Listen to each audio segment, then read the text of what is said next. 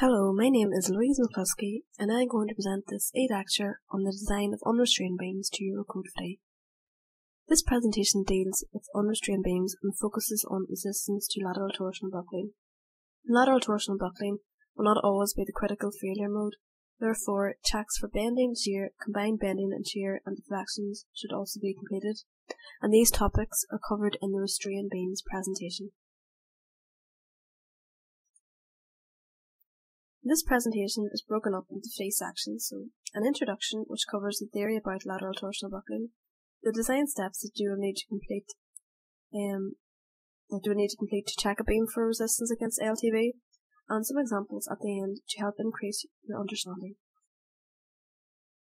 So let's begin with the definition of LTB. When a load is applied to a beam, the top of the beam will be in compression and the bottom of the beam will be in tension, as illustrated by the top 2 diagrams. The tension force stretches the bottom of the beam and keeps it straight between the supports. On the top flange, the compression force can cause the top flange to buckle. Since the bottom of the flange is effectively restrained by the tension force, the beam can only buckle sideways and twist as shown in the bottom 2 diagrams. The buckling mode described in the previous slide is known as lateral torsional buckling, or LTB for short, and it occurs about the major axis.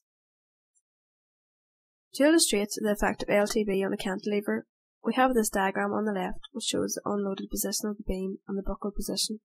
The photograph on the right is a real-life model that shows the same buckled behaviour as drawn in the diagram. There are a number of cases when LTB can be discounted, and in those cases you should simply refer to the restrained beams lecture. So that's when sufficient lateral restraint is applied to the compression flange, and I'll talk about that in more detail in the next slide. And since LTB occurs about the major axis, there is no need to consider it if bending occurs about the minor axis. And some sections have high lateral and torsional stiffness. Some examples include circular hollow sections, square hollow sections, or circular or square bar sections. Another case when LTB can be discounted is when the non-dimensional lateral torsional slenderness, lambda bar LT, is less than 0.2. The equation to calculate lambda bar LT is given later on in the design steps section of this presentation, and for quick reference, it's equation 656 in Eurocode 3 Part 1.1. So just to expand on the condition made in the previous slide that LTB can be discounted when there is sufficient lateral restraint to the compression flange. No guidance is given in Eurocode 3 as to what should be regarded as sufficient. Annex BB offers some guidance on the level of lateral restraint provided by trapezoidal sheeting, but apart from that, any guidance is limited. It would be advisable in this case to refer back to BS 5950. Clauses 432 and 433 state that intermediate lateral restraints are required to be capable of resisting a total force of not less than 2.5% of the maximum design axial force in the compression flange within the relevant span, divided between the intermediate lateral restraints in proportion to their spacing. This slide shows some examples of fully restrained compression flanges. The first diagram is of an in situ slab on top of the beam. The second diagram is of a precast concrete slab with in situ infill. It's shown in the diagram that the frictional resistance between the concrete and the steel provides the lateral restraint. The third diagram shows precast concrete slabs with in situ infill on the shelf angles. It's important to note that even with the presence of lateral restraints, LTB can still occur between the points of restraint, as illustrated in this diagram. It is therefore important that LTB checks are carried out on all unrestrained segments between points of lateral restraint. There are 3 possible methods to calculate the LTB resistance of a member. The method I will use in this presentation is the primary method, which makes use of clause 6322 and 6323 in Eurocode 3, and which use the buckling curves. Another method is the simplified assessment method, which makes reference to clause 6324, but I would not recommend that method. And the final method is the general method, which is covered in clause 634, and it deals with eigenvalue. So for someone familiar with using BS 5950, you will find U and V in the section tables. but in Eurocode 3, such simplifications do not appear.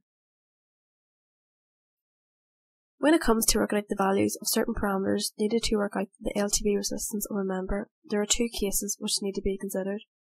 And the first case is the general case, and that can be used for all sections. And the second case, which I shall refer to as the special case, in this presentation can only be used for rolled sections.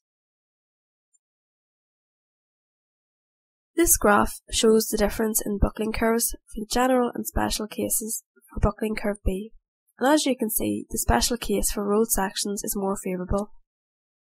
You'll also notice that the plateau length has increased, therefore the use of the special case can provide significant increase in LTB resistance compared to using the general case.